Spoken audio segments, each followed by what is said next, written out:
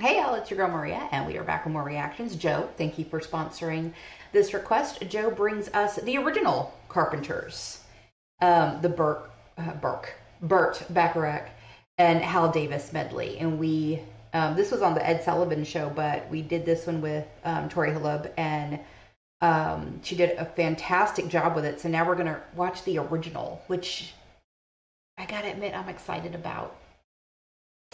I thought her voice was so incredible, and every time I hear Tori singing anything that's Carpenters, it really does kind of just make you feel like Karen Carpenter reincarnated her voice into Tori Halub. It's as near to perfect as you can possibly get, even if it's not 100% perfect, right? It's as near to perfect as you can possibly get.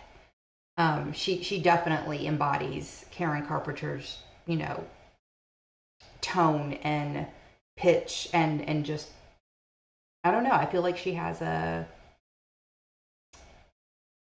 special little something, that same kind of little something that Karen Carpenter had. Anyway, that being said, if you want to show love and support to the channel, the artists, I link ways for you to do that in the description box, so make sure you check it out. Also, make sure you follow me on A Pursued Life. That's my other channel. And on that channel, it's a non-reaction channel. I just talk about anything and everything, current events, DIYs, weight loss. I just started it, and I'd love to see you guys over there. So, you know, join. In the meantime, let's go ahead and get started. With a medley of Burt Bacharach hits, the hottest young recording group in the country, the Carpenters. Suddenly appear every time you are near, just like me, they long to be close to you.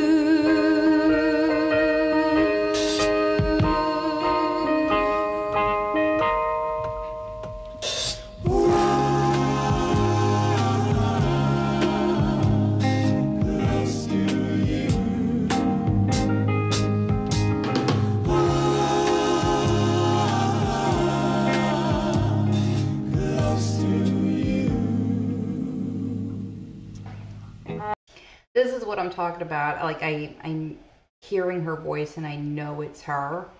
I almost feel like we should do a side-by-side with Tori Halub and Karen Carpenter, because they are just so similar, but this is the original. I mean, she is the original, and she was just so wonderfully talented, and it's a crying shame what happened to her. An absolute crying shame. Just think how much more we could have enjoyed her talent and her gifts. Go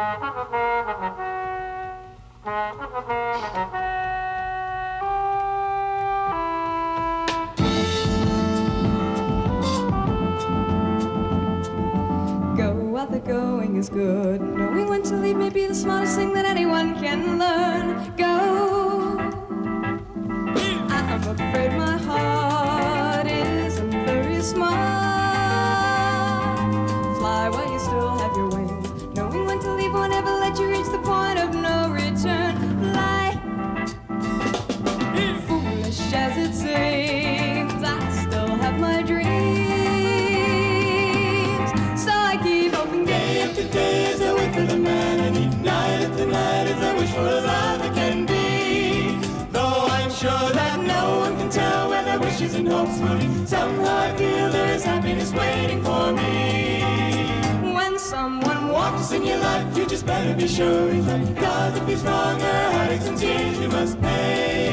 Keep both of your eyes on the door, never let it get out of sight. Just be prepared when the time has come, you run away. Say when the wind starts to blow, but like a fool I don't know when to leave.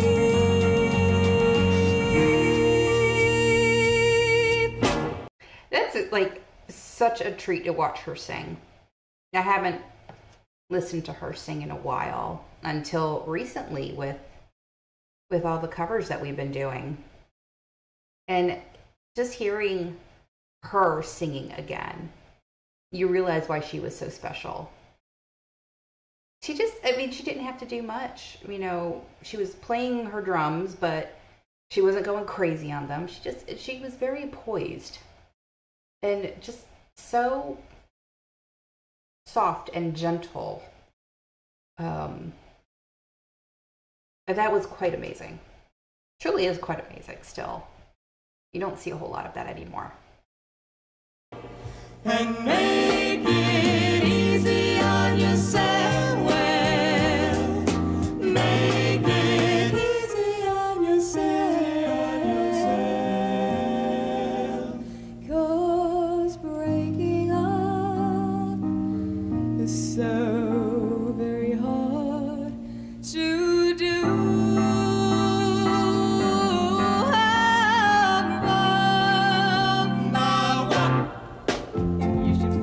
Miss the sweet and tender love we used to share.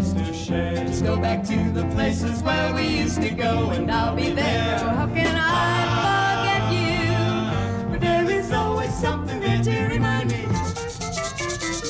Always something there to remind me. I was born to love you, and I will never be free. You'll always be a part of me. Whoa, whoa, whoa, whoa.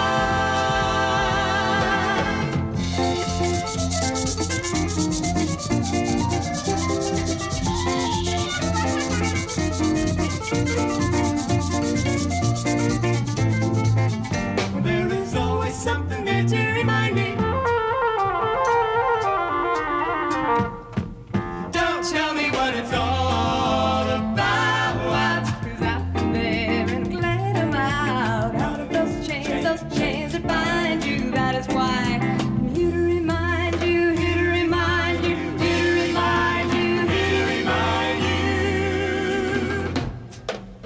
What do you get when you fall in love? You only get lies and pain and sorrow. So until tomorrow, how never fall in love again. I really do need to react, but I'm enjoying this so much. I'm just enjoying seeing her enjoy herself on that stage. And with all the stuff that she was going through. So because I didn't remember a whole lot of the circumstances behind her eating disorder and, kind of what the triggers were, I went back and researched it. And then I was reminded that she and her husband had issues with conceiving. At least that's what I read, and somehow that's very familiar to me. If I'm getting it wrong, please clarify it for me, because it's what I read. And then I guess the depression led her into this eating disorder, and there was some marital problems as a result.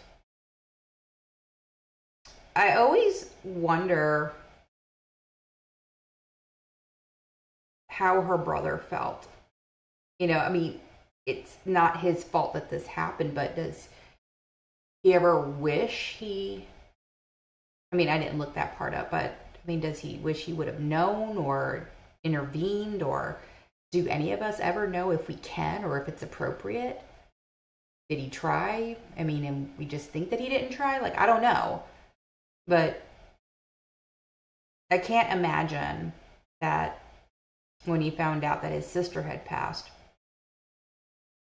that he didn't feel some kind of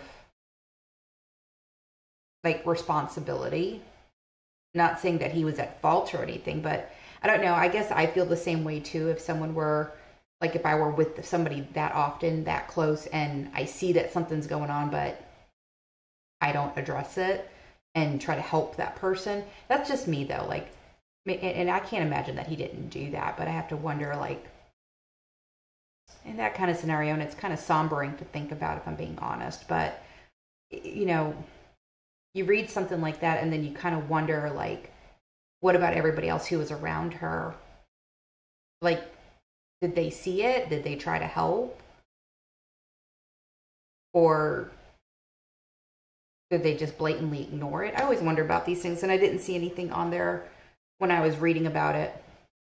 I guess I'm just curious to know, not trying to point blame or anything like that on anyone, because that's not helpful in any way, shape, or form. It's just a curiosity question at best.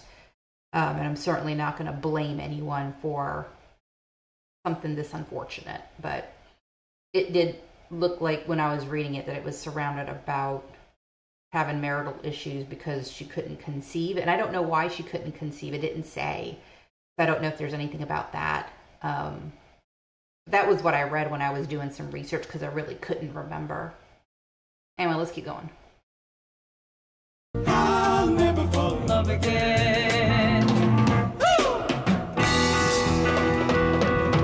You see me walking down the street and I start to cry each time we meet. He'll walk on by, walk on by. Make believe that you don't see the tears, just let me grieve in private, cause each time I see you, I break down and cry. Walk on by.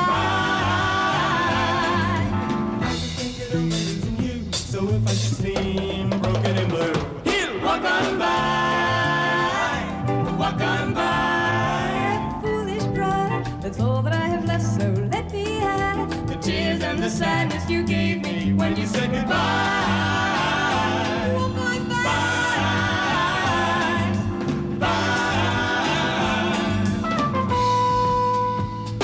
Do you know the way to San Jose? I've been away so long. Do